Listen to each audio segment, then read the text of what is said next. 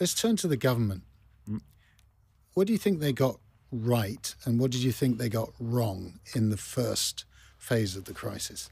They got it actually right in one of the first statements where they said that they singled out the aviation industry as being, the industry that is probably the hardest to be impacted by this. They got that right, but they didn't necessarily follow that up with actions, as many people in this industry will say.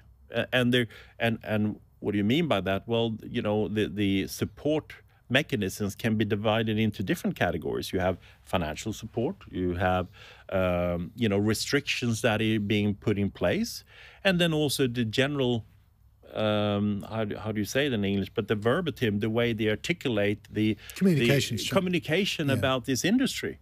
You would have had, both Macron and Merkel talk about they would never let their, airline fail.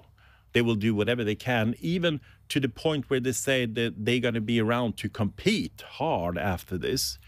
It's not exactly the type of approach and the communications that's been sent out from this government to this industry. When it comes on the... Well, we didn't hear anything, really. Well, we didn't hear anything after that first statement that they recognized that, look, airline industry is the industry is going to be the hardest hit. And we went first in to this crisis. And it looks like now we're going to be the last one to come out of it. First in, last out. First in, last out.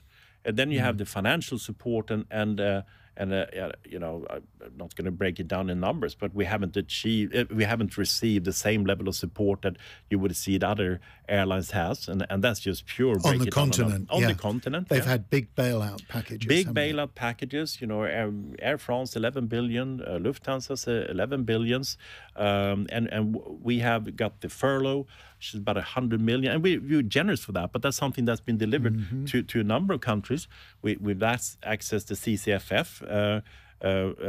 Which is a Bank of England facility on a commercial, paper, and that was also something that was available for all companies who had investment grade. The UKEF, which is actually backed up by the government, but they're taking collateralization in terms of aircrafts in the company, and the money is coming from banks. So there's no taxpayers' money into that, and that would equate to about $2 billion. And don't get me wrong, you're not ungrateful. We recognize that, but it doesn't stack up to what's been done elsewhere. Yeah. And then, of course, you then have the restrictions that is in place, where it's actually been made illegal here to travel. You don't see that in other European countries.